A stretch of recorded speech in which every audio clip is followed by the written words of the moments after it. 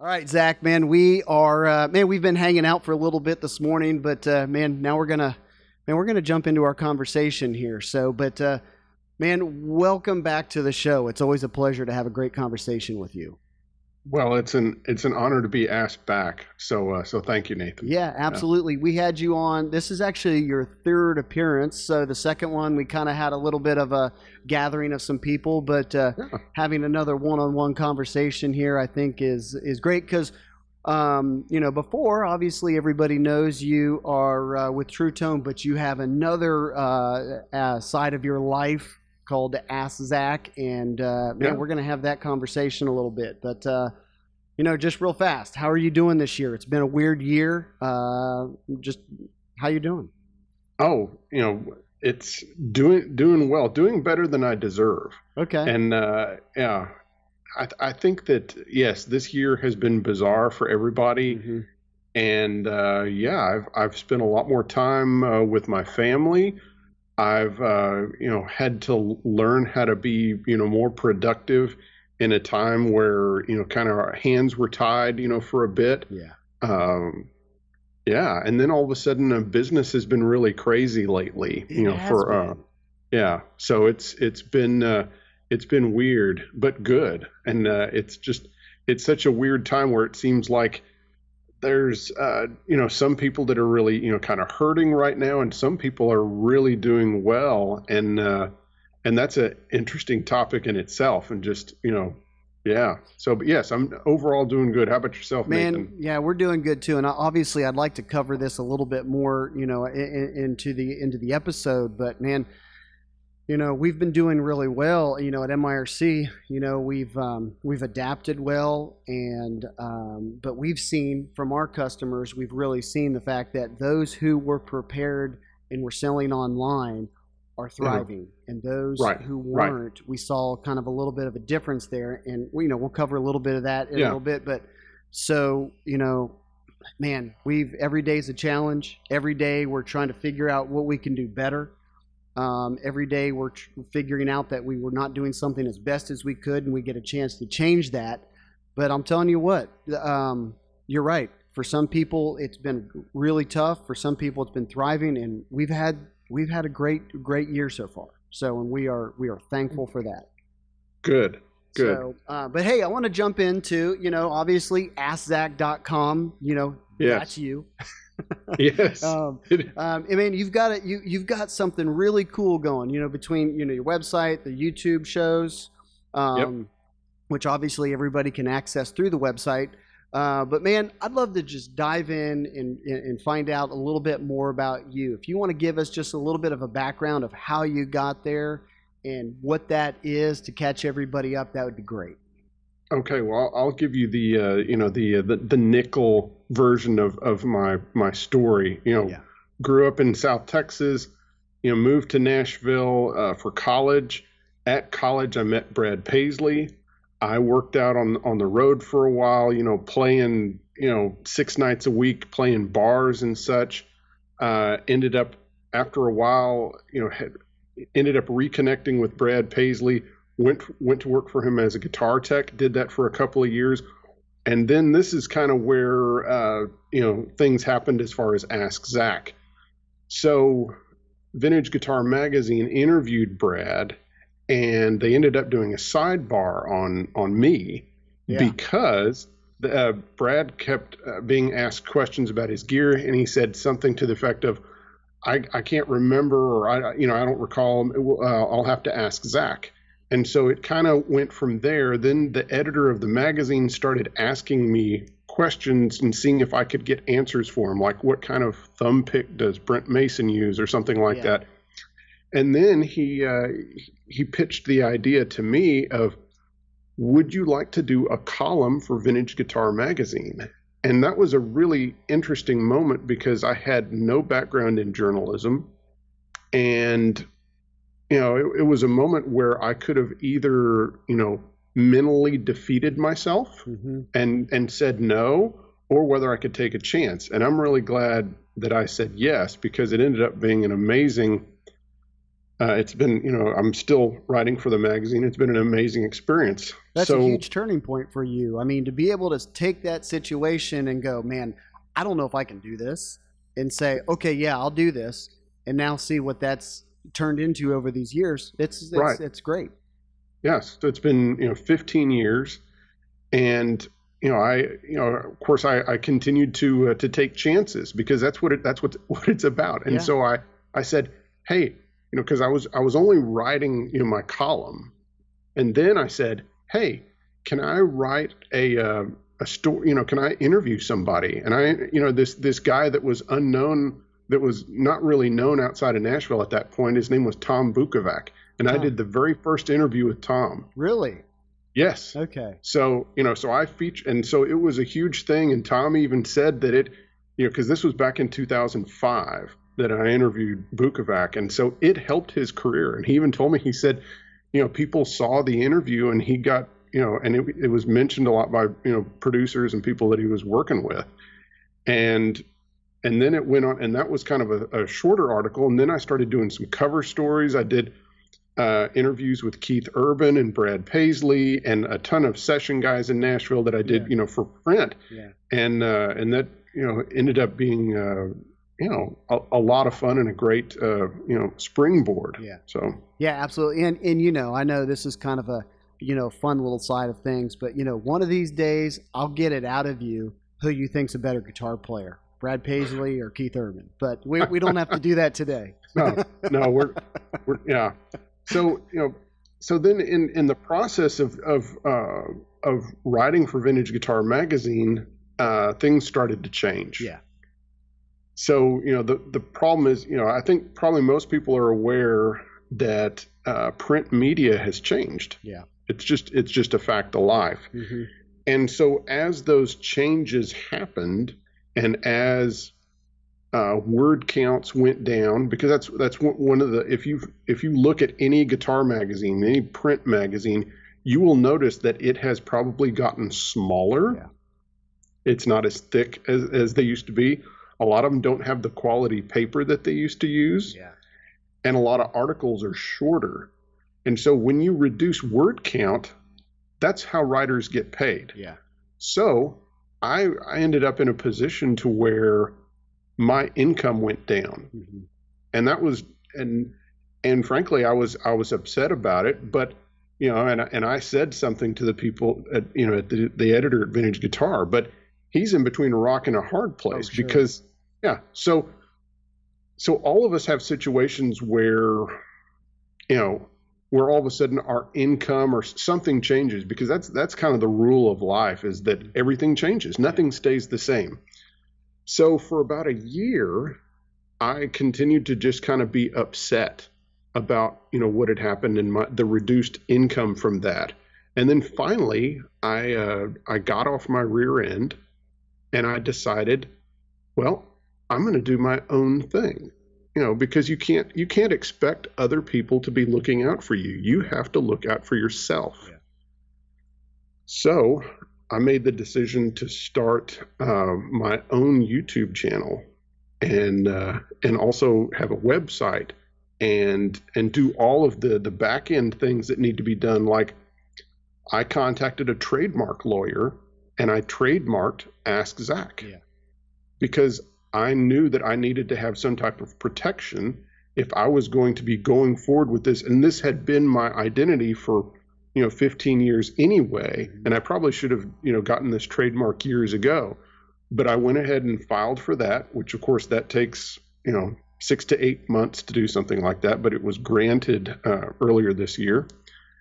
And, I started getting a website going, and also I paid for a designer to create a logo for me, because I knew I needed to have a real identity, and I didn't want to just throw something together. Yeah. Because also I was thinking forward in that I might want to start selling merchandise at some point. Mm-hmm. And if you're going to sell merchandise, you need to have a good looking logo. Yeah, absolutely. And okay, I'd love to ask you real fast though. Yeah. I mean, you're giving some great information on some decisions you made, but tell me just a little bit more when you were facing that, you were going, okay, change is upon me. I've got to do something. And you wrestled with it. And you said you wrestled for about a year. What were some of the things that were going through your mind? Was it like, I've never even thought about doing a YouTube channel. That sounds too tough. Or the process of changing. Talk a little bit about that. I'd like to know your thought process. Yeah. Well, I think at first it was obviously, this isn't fair. Why are they doing this to me? Which is completely unproductive. That does nothing. Yeah. No one's out to get you. Mm-hmm. And and the guys at Vintage Guitar are great. It was just that the situation had changed. Yeah. So then I finally, started thinking about, okay, I had actually had pressure from friends of mine for years to do a YouTube channel. Yeah. It seems like the thing to do. Yeah. Well, I even had one friend who would come to the True Tone offices and he would sit down with me and just have me talk about stuff, and he would tape it and put it up on YouTube because he was, and I think he's removed them, but his name is Austin Skinner, and he's a longtime friend of mine. And he was, kind of prodding me that you need to do this. This is something you can do and that you would be good at. Yeah. And it was finally, of course, I'd also been doing interviews for the True Tone Lounge. Yeah. And had done that, for a number of years. And finally it was to the point of, okay, I'm going to do this. And that was kind of the process. It was, the prodding and finally saying, okay, if I'm going to have to make this happen. Mm-hmm. There's also, I need to say that mentors are very important. Absolutely. And so I'm glad you brought that up. Yeah. And I think sometimes, I'm 47 years old. And sometimes, the older you get, sometimes it can be harder to look to others for wisdom. Mm-hmm. And sometimes it can be even harder if someone's, younger than you. But yes, you need to look to anyone for wisdom, and you need help when you jump into something. So I was very fortunate in that while doing the True Tone Lounge, which of course I still do, I was contacted by a guy named Keith Williams. And Keith Williams has a YouTube channel called 5 Watt World. Mm-hmm. And he has it's a huge channel. Mm-hmm. And he's also friends with Rick Beato. I don't know if you know who Rick Beato. Yeah. I mean, who Beato doesn't? It's like 1.5 million subscribers. And they're all part of the world of that flat5.com, right? Yes, which is instructional, or you can it's geared towards, and also merchandise. Merchandise, yeah. Uh-huh, yeah. Yes.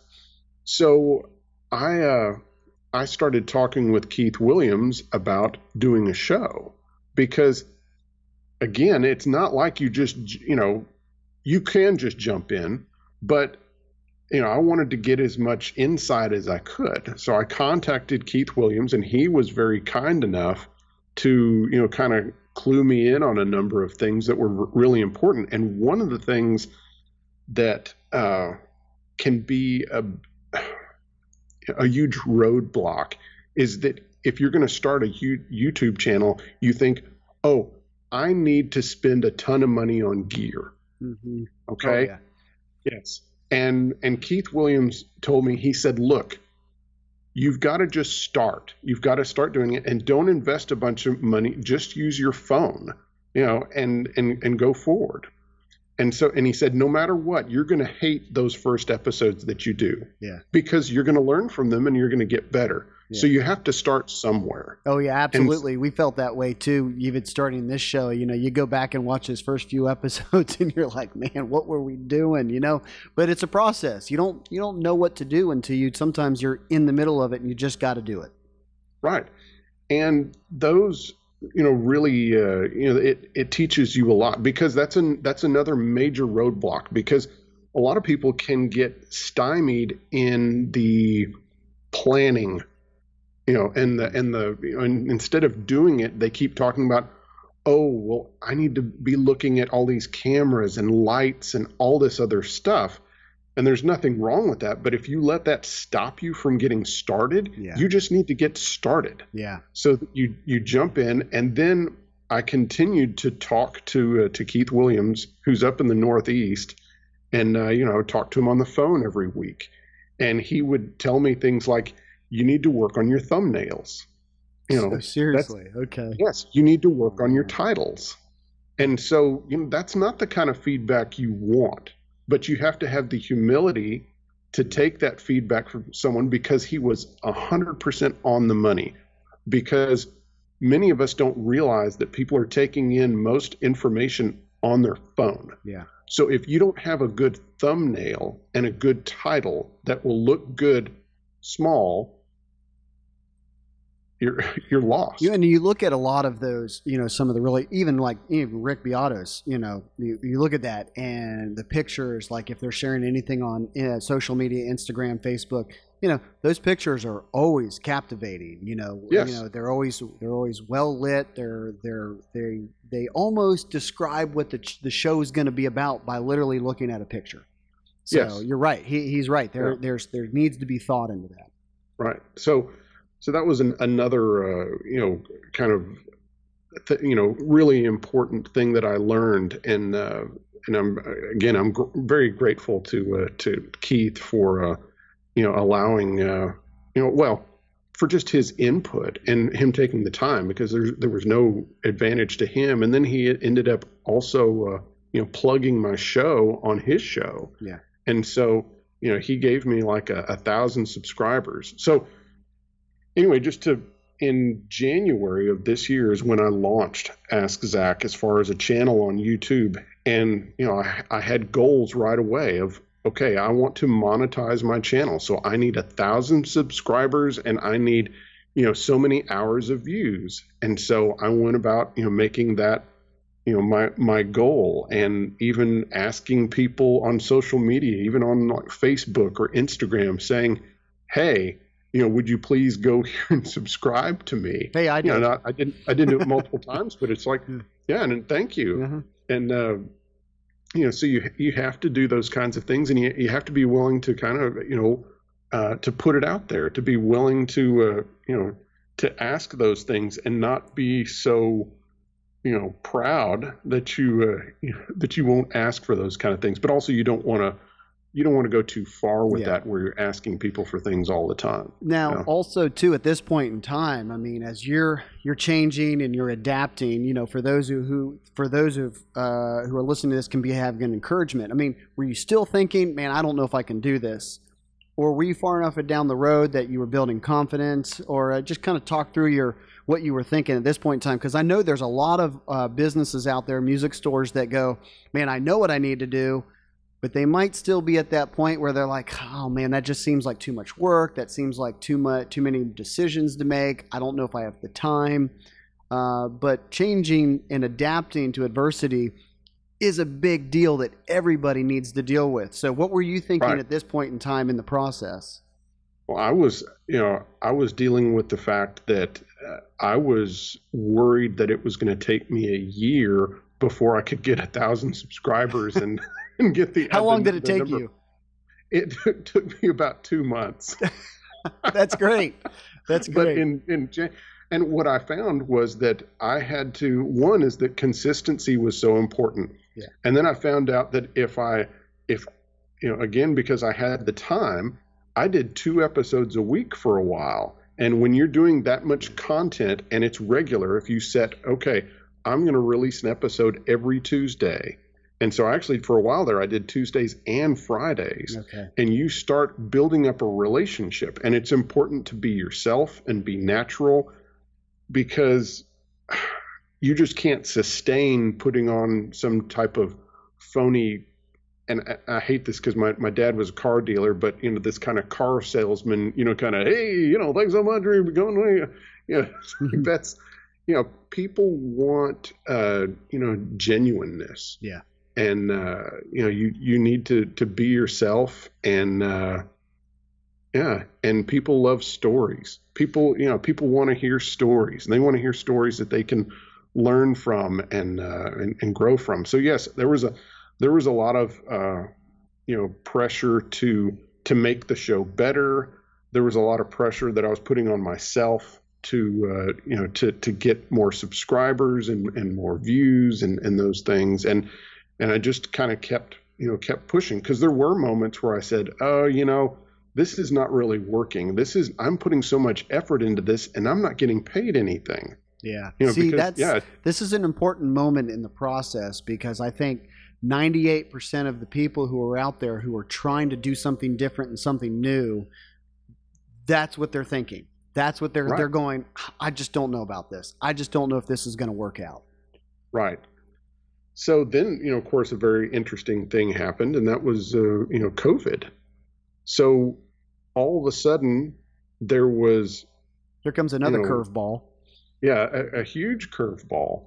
And it created an atmosphere where more people were taking in, content from YouTube, but also you had so much more competition. Mm-hmm. So all of a sudden there were more people watching, but there were so many more, content providers. Yeah. And so then it makes you have to, continue to hone in and continue to think about, topics that are interesting, good storytelling, good thumbnails, good titles, all those things. And you throw things out there, and sometimes something is a hit and sometimes it's not. Mm-hmm. But, you keep building a relationship. You keep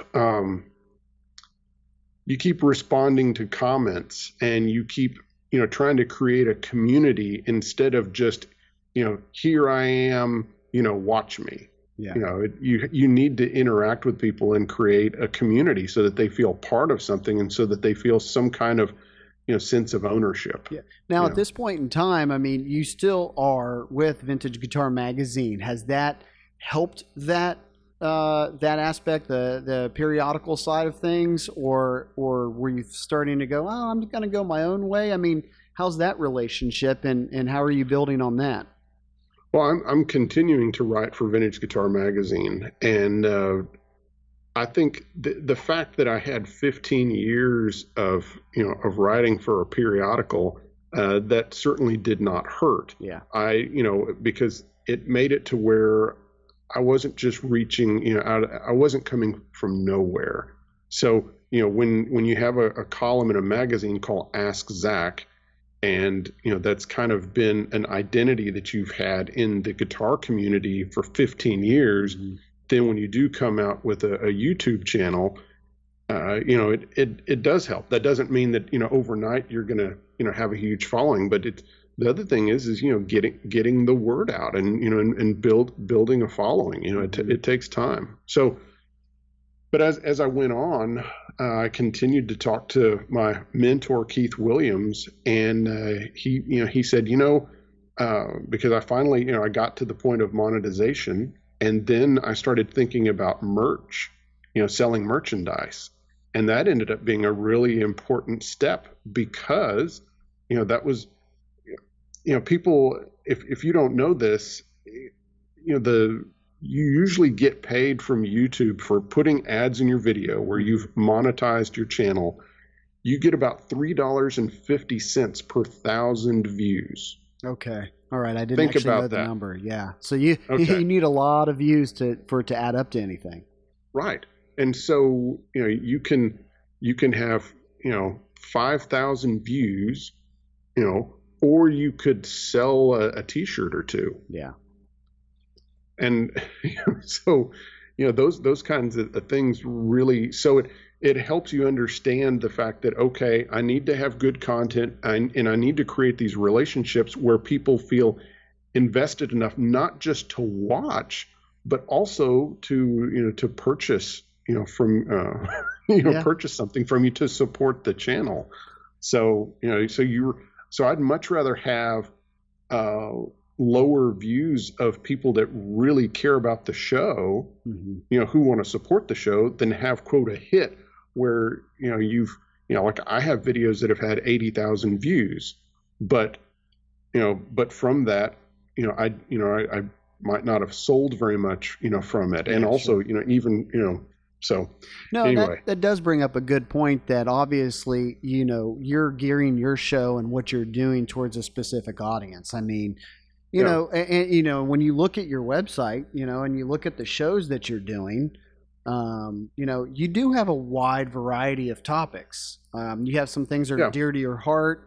I was sitting there going, I was just like, oh man, he did you did an episode on the Klon pedal, which, Yeah. that might not be, what guitar player, vintage guitar players like, but man, you've got pedal guys that would love that. So, you're kind Right. of branching out and touching lots of subjects, but also, kind of telling the story in each specific episode as well. It's kind of drawing people in. But my point is, you can't go, man, what am I going to do to get 1 million views? Well, you don't necessarily want 1 million views. You may want 50,000 views of people who care about who you are and what you're doing. Right. Because you want to, yeah, you want to have a real, following. And yeah, and through all this, it's been interesting, because one of the big lessons that I've learned is that I grow and do more when I'm uncomfortable than when I'm comfortable. So adversity brings on growth if you have the right attitude, because you can have the attitude of, oh, woe is me, the world hates me. Or you can say, I'm unhappy with this situation. What can I do to change things? Yeah. I'm unhappy with what's going on. I'm going to start my own YouTube channel. Or let's bring it closer to home. I'm selling stuff on Amazon.com, and all of a sudden, the fees that they're charging have gotten higher. I'll put on my True Tone hat for a second and say, I've gotten calls from dealers that would sell True Tone products, on Amazon, and I've gotten calls from them saying, hey, your pricing is not fair. There's not enough margin. And it's like, what? That we haven't changed our pricing or anything. And then finally he fessed up that, he's not a brick and mortar. He doesn't have a website, and he's only been selling on Amazon. Yeah. And the fact that Amazon's, fees have kept, going up, and he's making less and less margin. Yeah. Well, that's not our fault. Yeah. That's Amazon is looking out for Amazon. Amazon does not look out for dealers. They don't look out for dealers or manufacturers. The only person, Amazon looks out for Amazon and for the customers that are buying things. Yeah. Those are the only people that Amazon is concerned about. You could say the same thing about Reverb. Reverb just, raised their percentage. Well, it's like, what are you going to do there? You can decide, okay, I'm just going to eat it, or are you going to take this as an opportunity to do something different? Are you going to finally create your own website or find other ways? Because there's all these ways in which you can, on social media, which of course, social media is out to make money too. So it's like, how can you create your own, your own community and your own, repeat business, repeat buyers, where, you create your own niche, and that's when you've really done something. Because otherwise, you're just working for Reverb, and you're just working for Amazon because you're driving people to their website. Yeah. And it's very true. And I understand too that it could seem exhausting trying to figure out what path that people take, as change is happening. Right. They feel the adversity, coming on them. And I get that. You have to make decisions about, what am I going to do to take care of what I have to be able to grow. Now, hey, I get it. That might involve to some degree Amazon's, Reverb, eBay, sales channels, Etsy, Pinterest, and that might be part of your strategy, but at the end of the day, for the example of the guy who was only selling on Amazon, it's just kind of like, we're kind of living in a world now as things are changing that approach to things is just not, it's not the only way, but it's also not going to cut it. We have to, you have to be able to make change. You have to be able to stretch yourself, do things that you've never done before so that you can build on what you have. Right. Another thing that happened because of COVID, because for a while there, everything, like in mid to late March and early April, things were really shut down. in a lot of areas. And during that time, that's when I created my website. Yeah. It was kind of like, well, because you can't go to the movies and you can't go out to eat. There's all this time, and it was like, well, I can just mope around and play video games, or I can do something productive. And so that's when I created my website. And so, if you go to AskZach.com, there's a lot of content there. There is. And so, I've spent a long time doing that, and and it was kind of a blessing, because I try to look on the bright side of COVID, and it was kind of a bright side in that I wasn't able to distract myself with other things, and so I created a website. Yeah. And had plenty of time to do it. Yeah, had plenty of time to do it. Yeah. So and something that you hit on earlier was that again, I'm kind of wearing my True Tone hat here, and it's that we love True Tone here.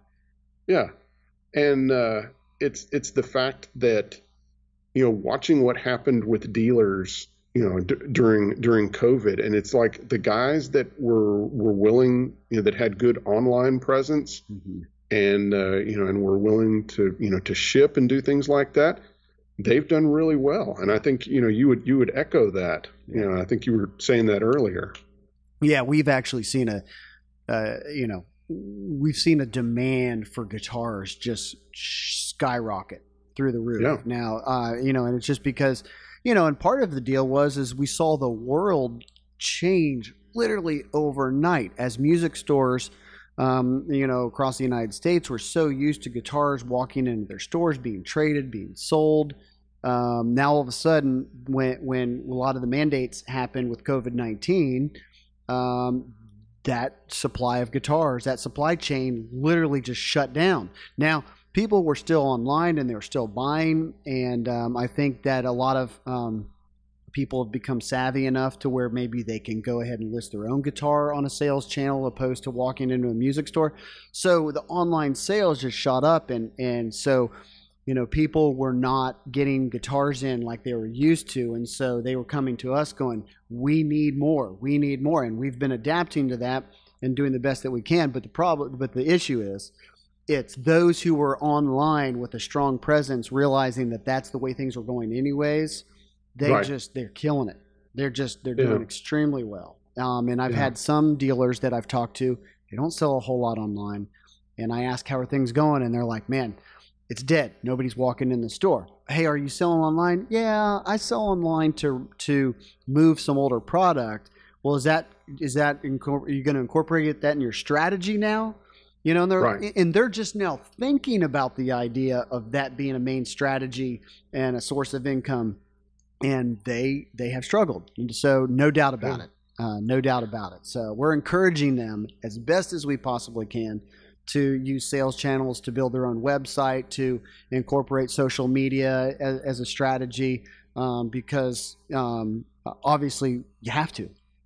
Yeah, I think change is just the constant, which which is funny to say, but it's true. I mean, things are constantly changing. It's that, are you willing to adapt?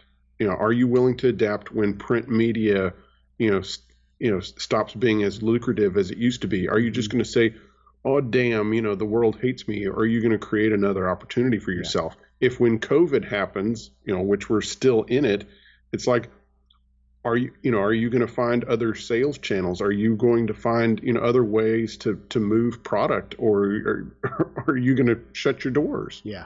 And I even think about, years ago, talking to another manufacturer that I won't mention their name, but they had, when Guitar Center just started all this, gobbledygook, where they've kind of been in and out of trouble, and they were admitting to the fact that Guitar Center represented 40% of their sales.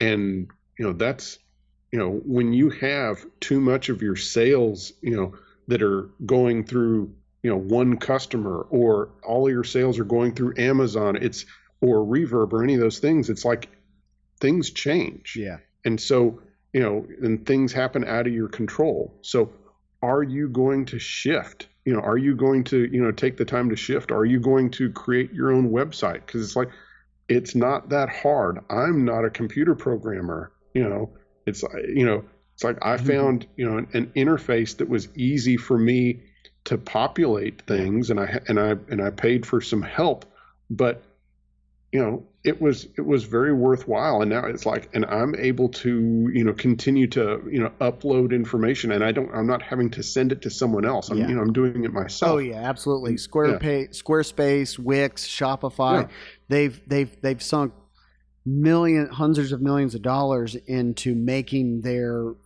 making people who don't know what they're doing to be able to know what they're doing. And exactly. You can absolutely do it. If I can do it, then anybody can do it. So, it's kind of like on my website, it's like I'm able to have, Spotify links where it has, playlists. Cause let's talk about an episode I did, recently on John Jorgensen and JV Telecasters. Mm-hmm. Well, it's like I did a YouTube, video on it. And then I also did a companion, post on my website that had, of course, a link to the original YouTube video. Plus, I had a Spotify playlist, that was talking about tunes where John Jorgensen played this specific guitar. Yeah. And then I put pictures that John Jorgensen provided to me of his guitar, and pictures of my guitar that I had taken apart. And part of that was for educational purposes, because I had such a hard time finding out information on this guitar that I had to gather it all myself. And then I thought, I'm going to help other people identify these guitars. That's a great idea. These were these Japanese-made Fender guitars that were made from 1982 to 84, and they're very collectible, but they're hard to identify because there's not a whole lot of information. And so I took mine apart and took pictures, and just to educate others, because I had to work so hard to find. And there's so much available online if you just will search and vet, information on things. Yeah. So, man, I'll tell you what, John Jorgensen, speaking of that episode on your website, man, I knew who he was. We've actually got some of his guitars in here. I mean, he's got signature models through Takamine and stuff like that.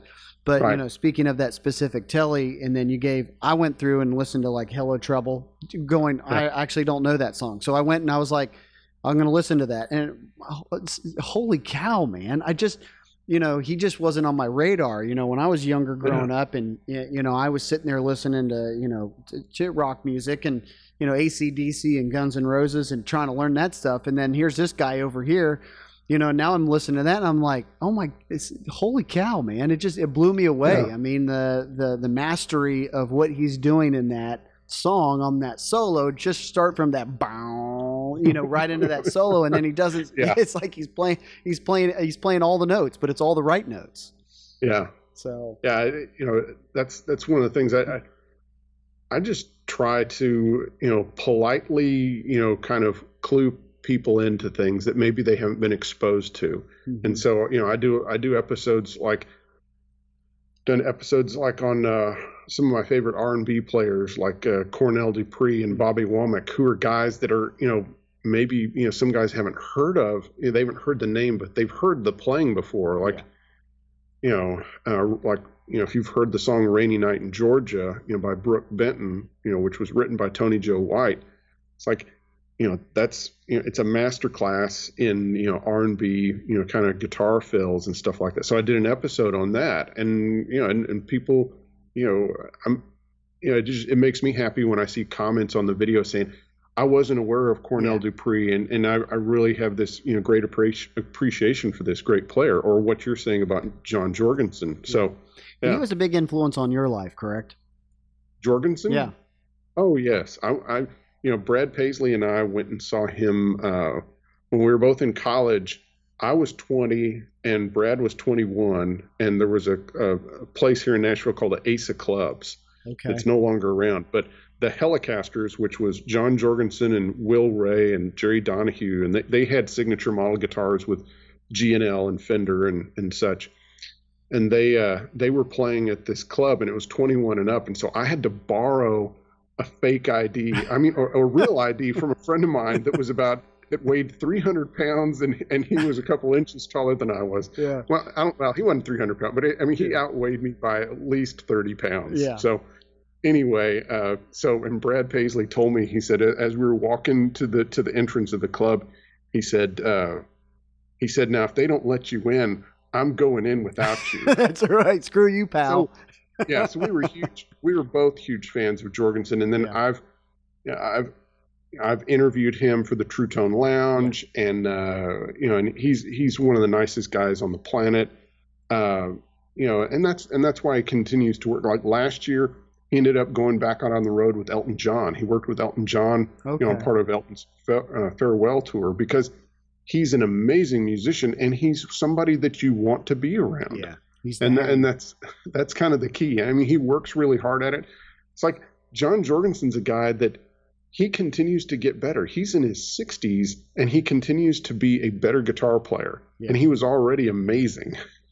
Yeah, absolutely. And even on Highlander Boogie, that was the Helicasters, though, right? Yeah, that was the Helicasters. And it's an instrumental, just letting it fly. And that was both guitar players, not just him, correct? Yeah, that was all three of them. Three of them. I'm sorry. Yeah. But the song was written by John, and he's playing that main part, and then there's a harmony part with it. Mm-hmm. So, but he's playing the main, guitar part. Yeah. So. Man, very cool. I look at your website and I look at your YouTube channel and what you've got going on, and I think you're a great example of adapting to change. I mean, you've been in this industry for a long time, from Vintage Guitar Magazine and writing the Ask Zach column, and now you're branching out, and I think it's a great opportunity for people to hear from you just on, hey, think about some of these things. You realize adversity is coming, change is coming. So, I mean, if you had any one last piece of advice that you would love people to know, what would it be?